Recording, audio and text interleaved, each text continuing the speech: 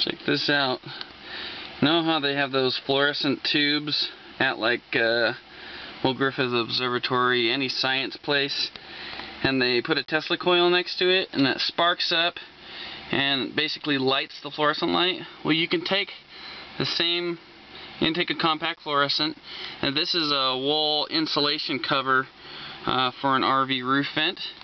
And watch what happens. I'm gonna rub my hand on it like this and watch the light here. I'll bring it up close so you can see, but it flashes.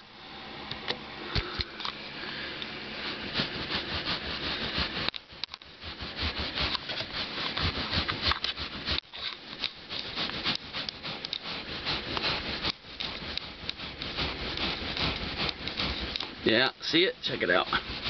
That's just from the static electricity right next to the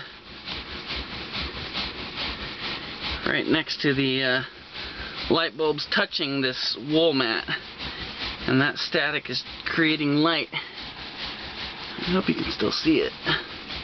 Oh, I'm pointed way down, that's why.